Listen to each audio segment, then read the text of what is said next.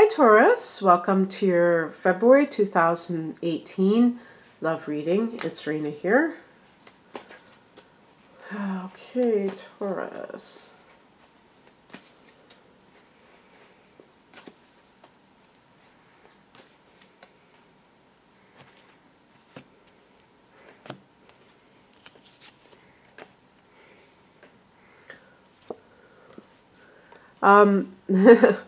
I'm already saying in advance that it looks to me like I might do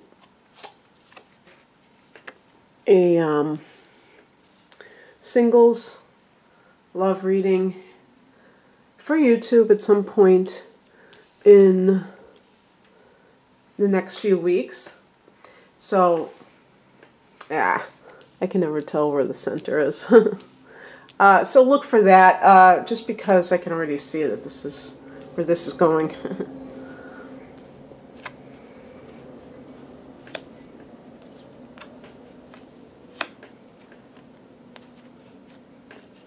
Okay. See, now I'm like I said, I can never tell. Oh well. So the theme, or the, what do I call it? The overall theme, heart of the matter, is the Four of Cups. Now, look at the fact that the clouds are offering this man, or this person, we'll just say person, a cup. Cups connect to the emotions, so therefore we could say love. Someone is being offered love, but they're indifferent to it.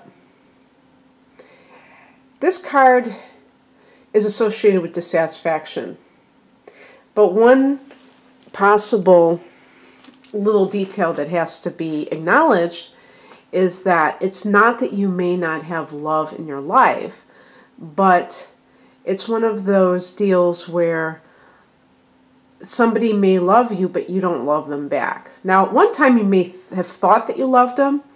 So if this is, for instance, a marital situation or the equivalent of a marriage, it can be extremely uncomfortable to be in this position, because you may feel quite guilty knowing that you're in a relationship with someone and you just don't have the same feelings for them. I always think of Eat, Love, Pray, because it's one of those things about how every night she'd wake up and start crying in the bathroom in the early dawn, pre-dawn hours, because she knew she was trapped in this relationship with somebody who was very nice, but she didn't love him.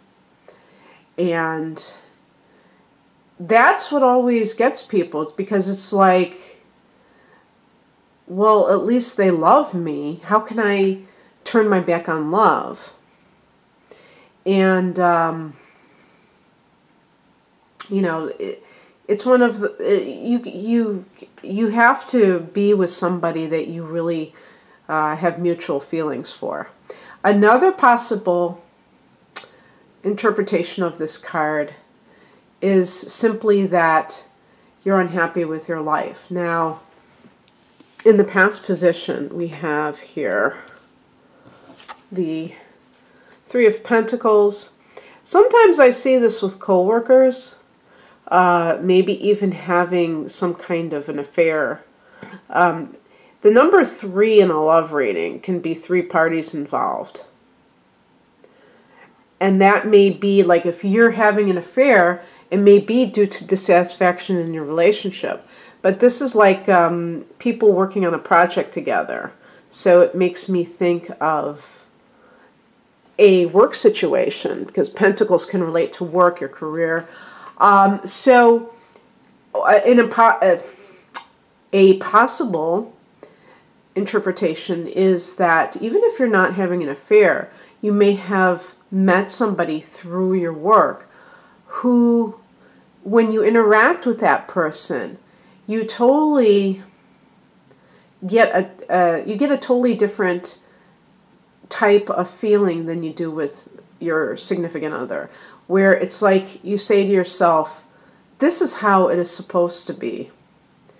We have fun, we're like on the same page, we laugh at the same jokes, and I don't have that in my personal relationship. I feel bored. I don't feel like this person stimulates me. This is especially true for those Taurus people who have Gemini placements with Venus and Mars, and of course it could be even with Mercury and the Moon, but some kind of a with the Gemini influence being the sign right next to you, there can definitely be with Venus and Mars this love of flirting, which involves little literary like wordplay instead of foreplay. And because Taurus is seen as this earth sign, and it's not necessarily people don't look at it intellectually, but we are made up of different parts. And if you do have personal planets in Gemini, you may really need intellectual rapport with somebody more than you even realized at first. And then it's kind of like a little bit devastating to find out that you're bored by your partner intellectually. And there's other reasons too. You may have gotten involved with somebody who's just in general kind of too serious and things like that, and you feel like there's just nothing there now. What's happening right now is the Seven of Pentacles. This is a card that I actually associate with Taurus, not just because it's pentacles, but because this is a card of waiting to see if something is going to work out. And so there's patience associated with this card. Well, the problem is that Taurus people are too patient. Some of them may not really fully understand this about themselves, but because I have Taurus rising, I totally know what's going on here. Sometimes you may claim that you're just trying to see what's going to happen, but you're putting off the inevitable. So if you're unhappy in a relationship, acknowledge that to yourself. You don't have to leave that day, but at least don't lie to yourself and don't pretend that it's going to get better magically when you have no reason to think that it should. Because you can end up waiting for years for something to get better. And I do see that you may be kind of like holding off taking action.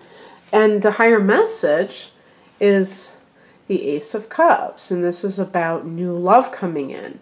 So what do they always say? That you have to let go of things that aren't serving you, and then other things can come in their place. And so this kind of scenario can be waiting in the wings for you. But if your energy is tied up in your significant relationship, you may just be like, kind of, I would say,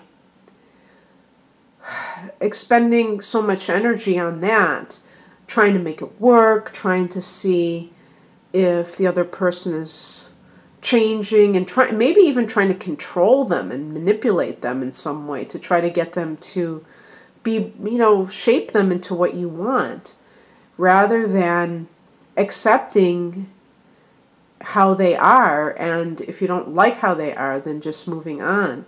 And really conserving your energy for something that is more worthwhile.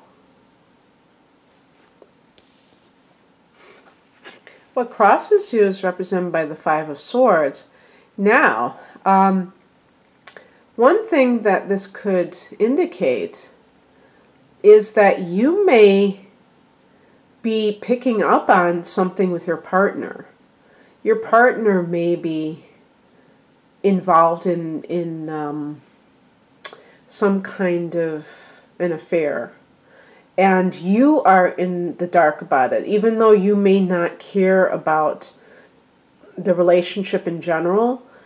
Part of the reason that things may be unsatisfying is that the other person has been trying to, has been somehow involved with maybe even more than one person.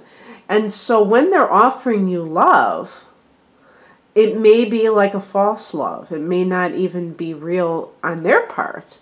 And it's possible that you sense that, and that is what turns you off, because you know that they're just doing that to try to keep you off the trail, keep you off the scent of the trail. With the Five of Swords too, you may be tempted to do something with, like if you are attracted to somebody at work, for instance, just have an affair.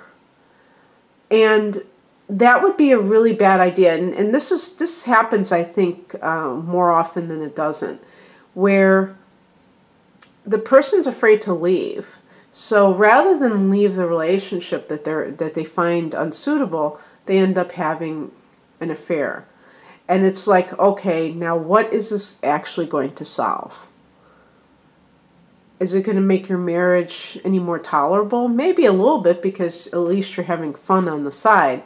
But it's not going to make you have a life that is in alignment with what it is that you're looking for. It's really just an empty diversion to try to keep you stuck in a bad relationship, to be able to tolerate it and go on with your life, and yet it complicates matters. The Five of Swords is a card of empty victory. So you don't want to win the battle but lose the war, because you ended up being the one who was unfaithful. If another person loves you and you don't love them, the kind thing to do is to tell them that they deserve to be with somebody who is totally committed to the relationship, and not to go behind their back. That isn't kind to them. That isn't sensitive to them. So this is just kind of a little warning about being tempted to do something like that, just to try to, keep from having to make these major changes in your life. The advisor what's coming in is the Six of Swords. So I think that some Taurus people are going to be picking up moving house. And this is a card also that they say choosing peace by moving away from conflict. So if your home life is actually more than just dissatisfactory, but it's actually where you have a lot of conflicts with your partner, then that would be indicative of that. But either way, I think some of you are going to do it. Now, this does not talk about timelines or anything, but the good thing is that you have that at the centerpiece, you have the Ace of Cups. So just keep your eyes on the prize of what's important in your life, and you'll realize that taking the necessary steps to extricate yourself from a situation that is not working is the best policy.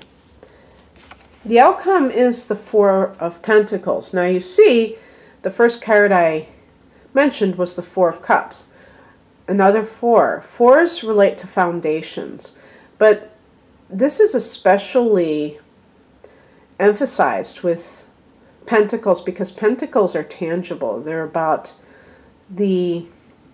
about money. So this is about having good control of your money.